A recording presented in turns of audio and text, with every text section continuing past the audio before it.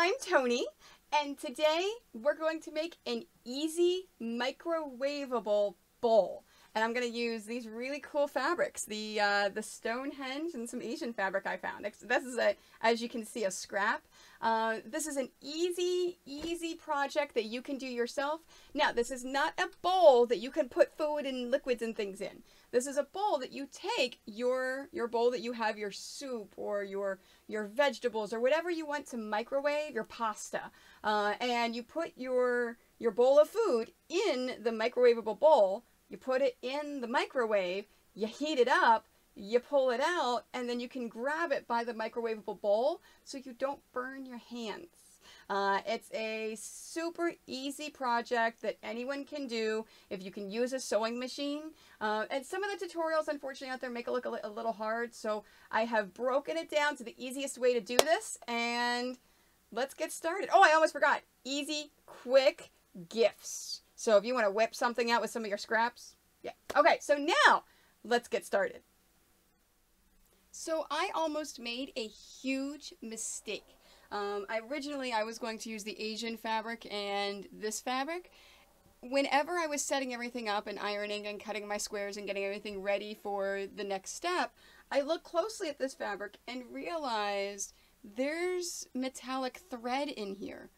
I can't use this. Metallic thread will melt in a microwave. So instead, I decided to pull out the leftover Deadpool scrap fabric that I had, and I'm gonna make a microwave bowl for my brother for the holidays. So it is extremely important. Number one, your fabrics need to be 100% cotton. 100% cotton fabric. Now, I've got everything listed down below with all the materials, but that you cannot use any other fabrics for the same reason of what I just said. Anything that is not cotton will melt or have serious issues if you put it into the microwave. By the same token, you can only use 100% cotton thread. So 100% cotton thread. Do not use a polyester thread. Use a 100% cotton thread. You don't want your threads to melt in the microwave. The batting. Do you see a routine, anything similar with everything I'm saying? 100% cotton batting. I don't know how wool would hold up, but I would not take the chance. 100% cotton batting. Do not use a cotton poly blend, just 100% cotton batting. All right. Have I made that very clear? Everything 100% cotton. Okay, that's the only thing that you absolutely have to do for this entire thing in order for it to be safe for the microwave.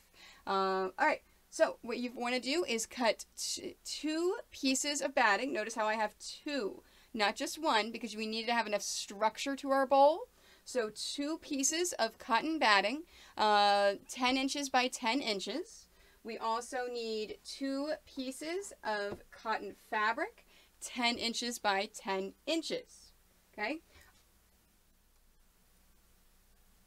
Step number 1. We're going to take our batting and our fabric, and we're going to line it up. Now, of course, this black is a solid, so it has no right and wrong sides. And we're taking that and lining it up, the batting, to the wrong side of the fabric.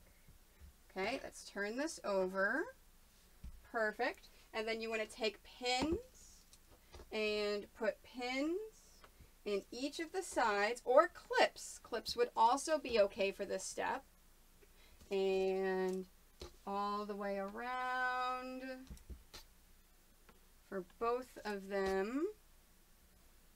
And then we're going to sew these together. Now, how we're going to sew them together is along the diagonal. So what I'm going to do is I'm going to take this and I'm going to fold it directly in half. So we're going to finger press this really good. And open this up, and you can see my diagonal line. So what we're going to do is we're going to sew from the edge to the edge. Now, you can also draw a line on here. In fact, I'm going to show you that. So you can see this diagonal line there to there. So you can do that.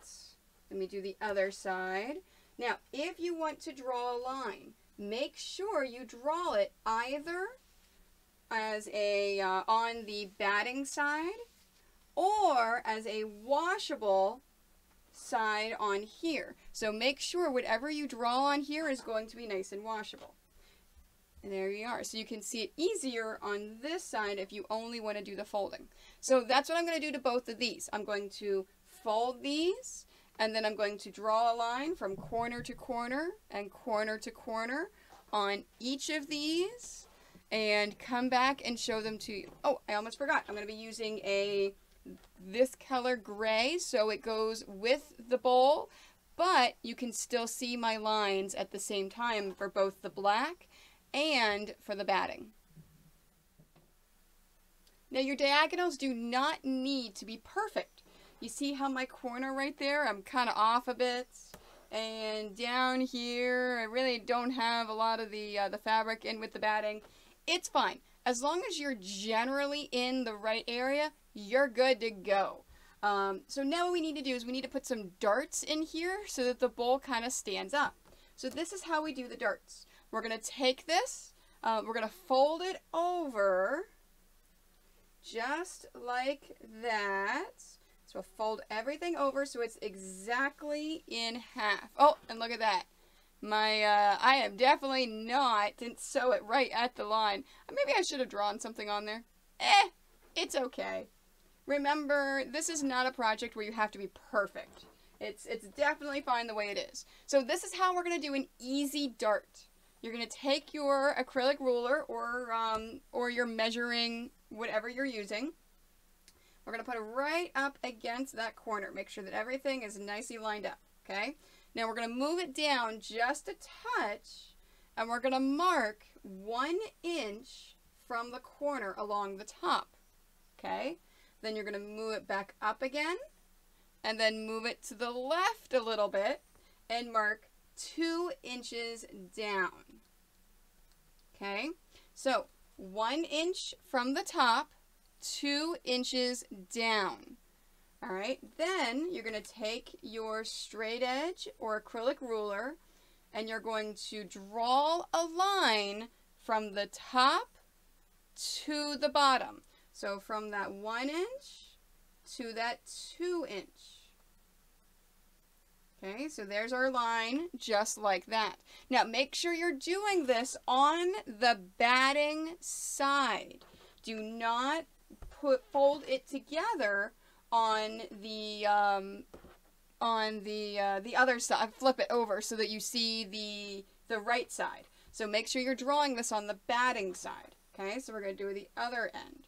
So same exact thing. I'm up in the corner. I'm going to move it down a little bit. And I'm going to mark 1 inch from the end. And then I'm going to move it over a little bit and mark 2 inches from the top. And then let's draw a line from corner to corner. There we go. And do the same thing to the other side. So you notice how there's that. Now, I don't mean the other side on here. I mean the other piece. So the other bowl, the other part of the bowl, you want to fold it over and let's fold this in half. Oh, this one's a little bit better, although I'm still off just a touch, but that's okay. You don't have to be perfect on this. This is a quick and easy thing that you can make that does not need to be perfect at all. There are some, make sure before you move it over, remember, move this back up again and then move it over. There are some things that you do have to be perfect on. This is not one of them. Okay, so let's do that and draw our line and then turn it around. Do the same thing.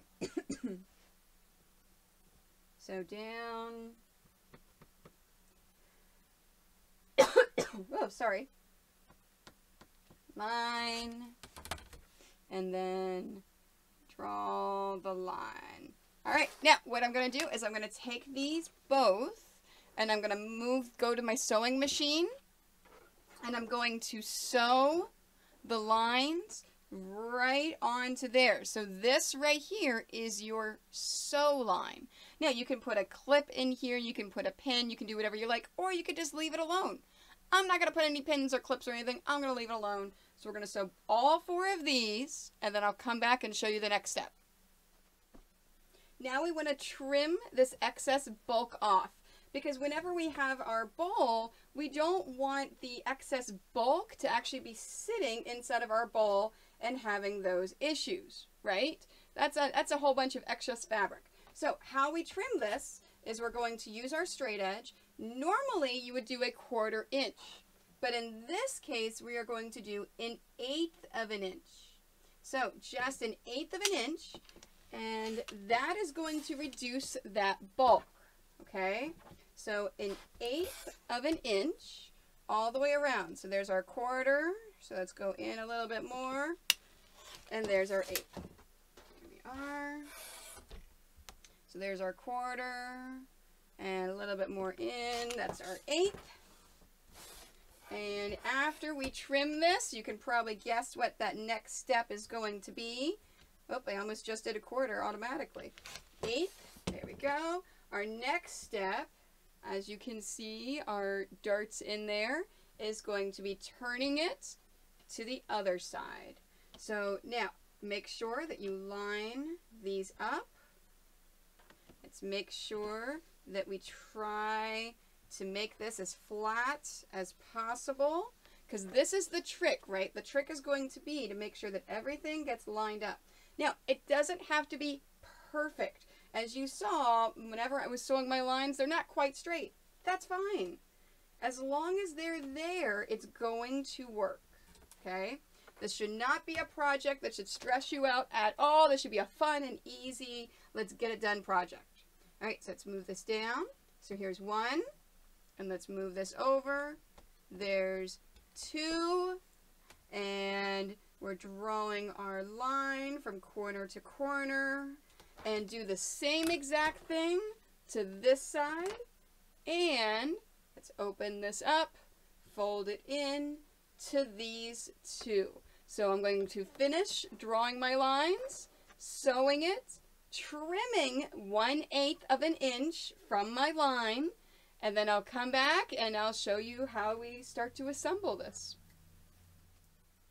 All right, we have our top and our bottom fabric. Now, when we open these up, you should be able to have a nice little bowl. You see how it sits just like that?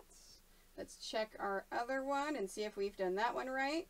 Yep, and our darts are allowing us to do that. So now it's time for assembly.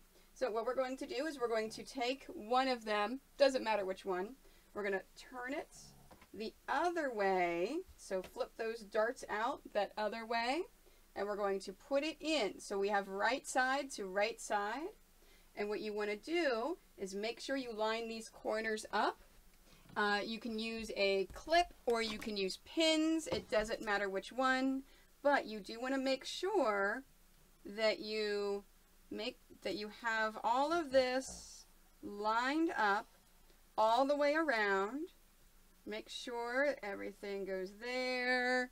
Beautiful, beautiful. Just like that. So we're going to circle this all the way around and pin this, and then we're going to sew them together using a 1/4 inch seam. So after we pin all this, I'm going to sew all the way around using a 1/4 inch seam. Now, when I'm sewing this, I want to make sure I can flip this inside out. So I'm going to leave about a 3-inch opening in one of the side areas. Do not leave your opening at a corner. The corners are important that you really get those in there. Your 3-inch opening should be right along this area here, like all along one of these sides, but have at least 1 inch sewn in on each corner. Okay, so I'm going to pin the rest of this. I'm going to sew mine with a 1/4 inch all the way around, leaving a 3-inch opening, and then we'll come back and show you. All right, I have sewn a 1/4 inch all the way around the edging, leaving a opening right here for flipping. Now you notice how I did secure these stitches. So I back stitched back and forward at the beginning and the end of my stitching. That's to prevent the stitches from opening as I flip this whole thing over. Now before I flip this, I want to trim these corners. And this prevents bulk whenever you flip this inside out. When I ever used to do these projects, I never used to trim the corners. I was like, oh, well, I'm afraid that these seams are going to come undone. As long as you don't trim the corner near this thread right here, they're not going to come undone. It's perfectly okay. If you leave them together, then all of your corners are going to look weird because they're going to be super bulky. Okay, so now comes the fun part of turning this whole thing inside out. Come on, get in there. There we go. Okay, now we have a mess. No kidding. It is now, if you have little fingers, you can put your fingers in there and you can pop these corners out. There's also tools to help you do this, such as the point and turn from Clover, which actually helps poke out all of these little corners. Let me get the other one in there. I'm lucky I got little tiny fingers, so I can get in there and poke them out for the most part. Although I am going to go back over with the point and turn just to make sure. Let's see, let's get this in here. There we go. Oh yeah, look at that nice corner. And let's do this one. Now make sure as you're poking your corners, you do not poke through your corners. It's one thing to have nice corners, it's another thing to poke a hole in your project and having to start over again. So be careful you don't apply too much pressure and actually poke a hole in it. Okay, so now we've got this mess right here. So what we want to do, oops, I'm going to go this way. Let's figure out which way we want to have our bowl. And we're going to take these and we're going to turn this under. Let's make sure everything is all nice and straight. We're going to turn this under a 1/4 inch. There we go. Let's get those seams in there. There we are. And it's right there. And then that is where I'm going to start my sewing.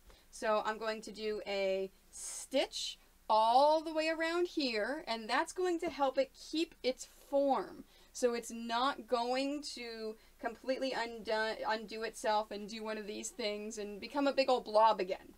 So doing a stitch all the way around the edge, about 1/8 of an inch from the end, is going to keep that in place. So in fact, you know what, let me put a pin in here just to make sure that this stays as I do my stitching. There we go.